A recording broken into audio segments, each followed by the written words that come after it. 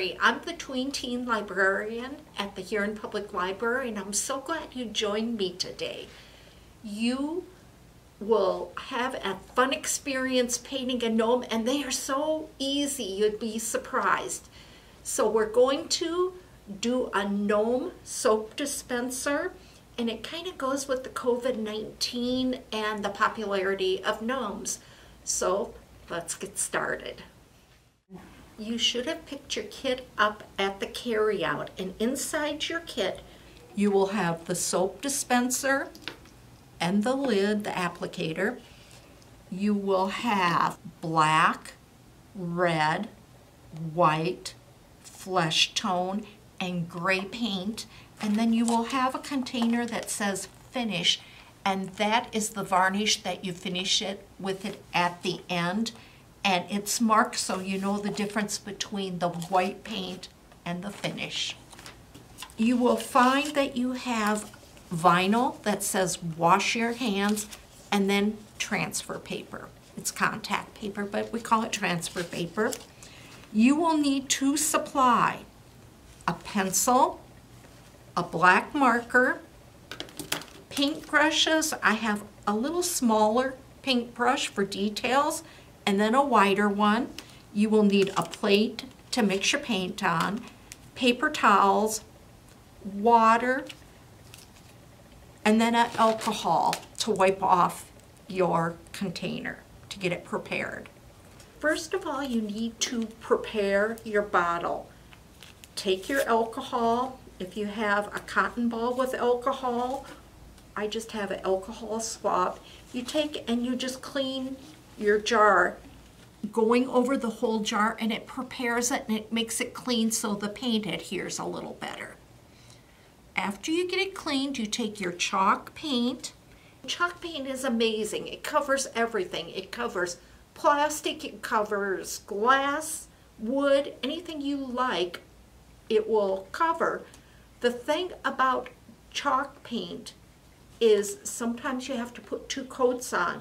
So this you're going to take, and I am going to go up and down and get this covered. It is better to put 2 thin coats on than 1 thick. And then if your paint gets thick, add a little water. Then I would let it dry maybe 10-15 minutes, and what I would do is to cheat.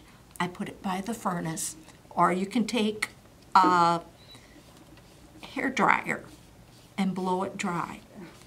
All right, now that your jar is dry, this is what it should look like. It should have a nice even coat of gray.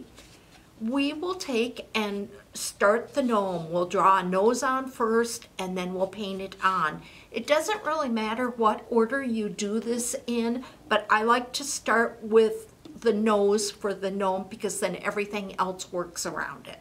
So we'll grab our pencil and we'll get to drawing. All right, the nose of the gnome is about the size of a dime. I'm going to leave a little space at the bottom, about a finger's width, to put my words on. So let's start up here and let's just draw a large size circle. The hat, you can decide. This one is a little floppy. It's straight up and it flops over. And this one here just dangles. I'm going to do this style here of where it's just a little bit of slouch. Here's the nose. I want my hat to come down either side of the nose, and then I'm going to take and just have fun with it. I'm going to come up here, I'm going to have it slouch down, and like this. To paint the nose, you will need the flesh colored paint.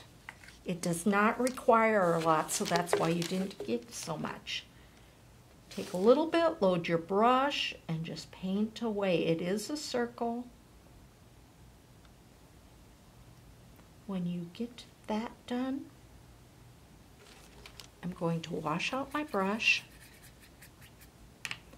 wipe it out, and I'm going to grab the white And I want to put a little bit of accents in the middle of the circle for the nose. So I load my brush with a little bit of paint, wipe it off, and I just form. I don't want it real white. I just want it enough to give a hint of color.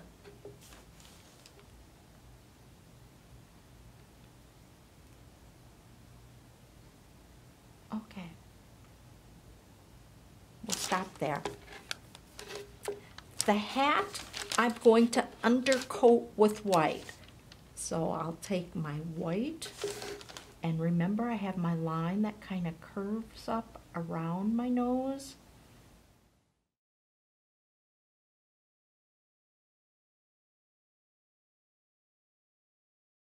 Okay, draw your lines like this, and then you have it like so. Next step, we will undercoat the beard. I did that with the black paint, and it's wispy. So I try to keep a dry brush. I add a little paint to my brush, wipe it off.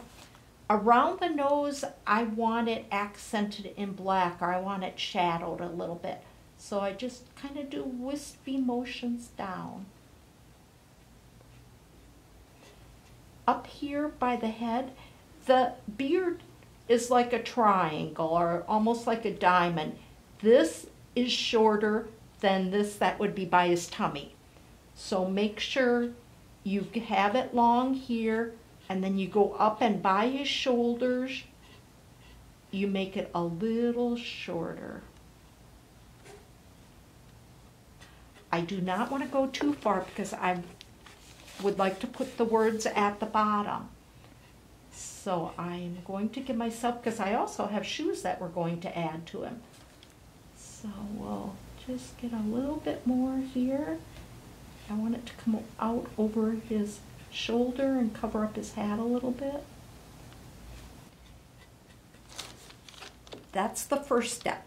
Next, I am going to switch brushes and have more of a flat brush than that one. Like this, and I'm going to paint with the side of my brush. If you painted with me before, you know how that's done. So you take and you load your brush, wipe it off, and you go downward. And it just gives it a little bit of wispy look.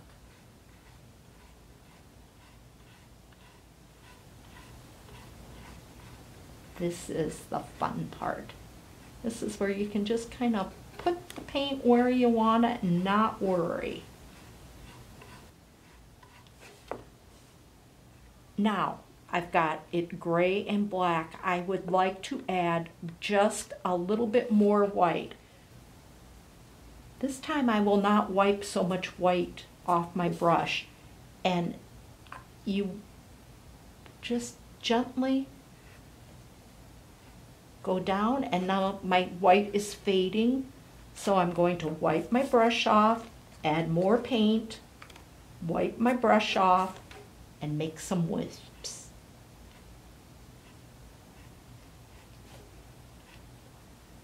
The trick of this is stopping while you're ahead. It's not going to be perfect, and it's not meant to be perfect. Okay, I'm going to stop there. Yeah, almost. Right there.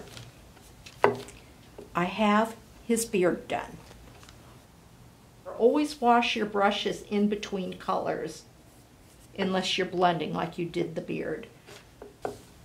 Well, I think I'll start with the shoes first. Let's start with the feet. The feet are just circles. Now I'm not real pleased where I have my shoe. It looks big. We'll see how it turns out, but I can always cover it with the beard. So I am going up here and I'm just painting 2 half circles underneath there by his beard. Then over here, I'm going to have his hands on his hips. So I'm just going to draw a line here, like his shoulders, and they're coming down. And that's his shoulder. And then I'm going to draw a circle on his arm, so like that's his hand. And let's do the same over here.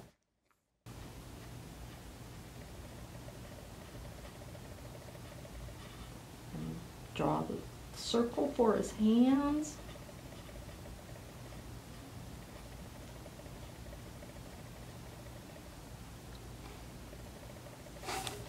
Okay. I wash out my brush, and I'm going to add white highlights to his hands and his feet. I'll take my white paint, and again, I'll wipe it off. We will add the detail on the hands, like on the wrist right there. I'll do a little bit on his arm here, and it doesn't take a lot. I'll do some on his foot. I want to separate his shoes. I'm going to come over here and do it on this other shoe. And then over here on the wrist. And then on the shoulder. Now, I don't like all the lines of my little gnome, so I'm going to add some wispy white, and I'm going to cover some of this up.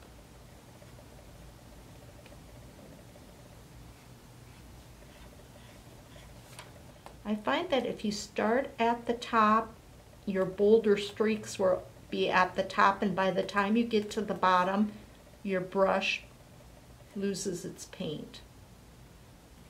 So just play with it and have fun. Next step is the stripes on the hat, and I'm going to do it in gray. So I'll take my black. The only reason I use my chalk paint, my gray chalk paint, is for the background. The rest of it, you use the regular paint. Remember, when you have light, it doesn't take much to get it dark, so don't go over the top with the dark. Just add a little bit at a time. And I'll go over here and I'll go across. And remember, this hat is squished up on his head, so your lines do not need to be straight.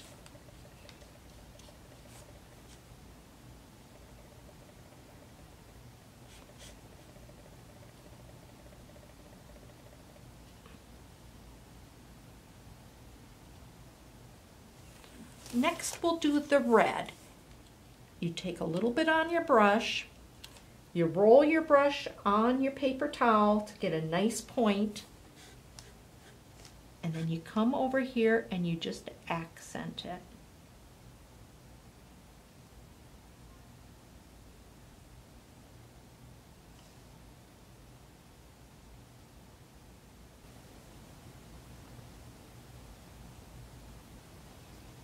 If you do not like the looks of this when you're done, just undercoat it again and start again. I do that a lot.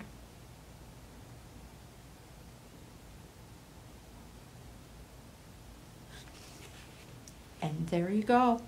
Now that your gnome is dry, we are going to put the words "wash your hands" at the bottom.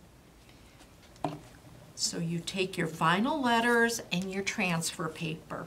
Your vinyl letters you take, and to make them come off easier, just take and kind of flick them. See how you can see the white and the black? Just go through them and loosen them a little bit so that when you use the transfer paper, they'll slip on off. I have all my letters loosened. So then, next is the transfer paper. Take and loosen a corner and pull it off.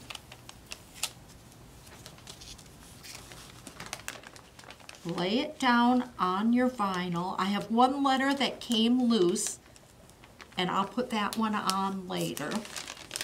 Take and rub that really well. I'm taking my fingernail and I'm kind of scraping at it. And then you pull the transfer paper off.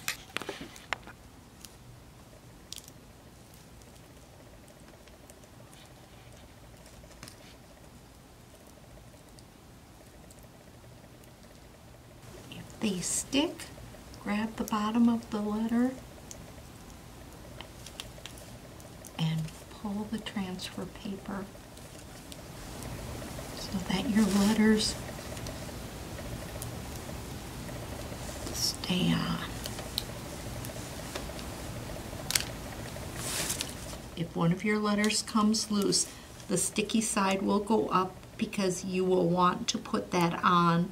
The sticky side will adhere to your soap dispenser.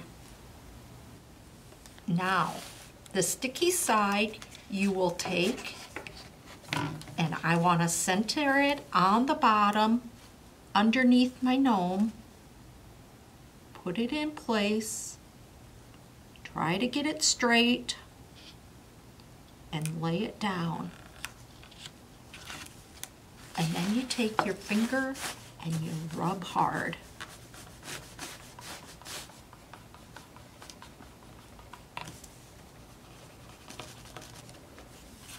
And the last thing you need to do is remove your transfer paper. I have letters coming up, so I'm taking my finger and I'm pushing them down.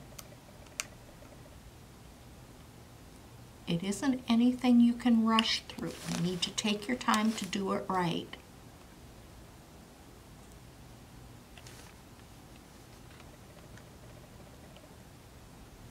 See how I just go slowly, and when I get to a letter, I take my finger and I push the beginning down so that it stays in place.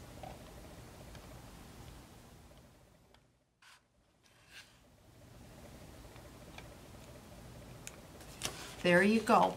Wash your hands. I'm going to rub that down.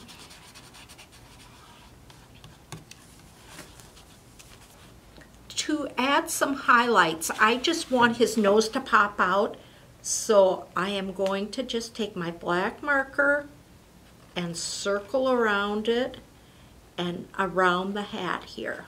And now I'm just smoothing it out around his nose, so it just makes it pop more. But when you're all finished with everything, you take your varnish or your finish. It's water-based, so you can clean it up easily with water. Take your brush should be relatively dry, and just start painting. It will dry clear. You'll have some white streaks. You do not really want to leave the white streaks, but try to smooth it out. It will take 2 coats, and I need to take the lid off here. It will take 2 coats, and you'll need to let it dry in between the coats. Remember, when you do things like this, a light coat works better than globbing it on. And you can just cover up your letters. It isn't going to damage them in any way. It will give it a glow. It will make it a little bit waterproof. You will not want to clean it with, like disinfectant, but you could easily wipe it off with a wet rag and it will keep it from removing the paint. So,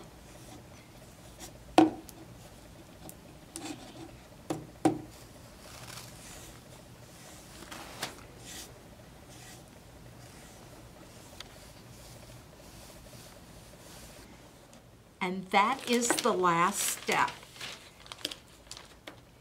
Let it, set it aside, let it dry, then refinish it. If you would like, you could paint on the back side of it and do another gnome. That's your choice. There you have it. your very own wash your hands Gnome Soap Dispenser. Thank you for joining me today. I hope you had fun. Check us out on Facebook, HPL Tween Teen Scene. You can send me pictures of your finished projects because I love to post them. And join me next Saturday as we do a static electricity experiment kit. Thank you. Bye.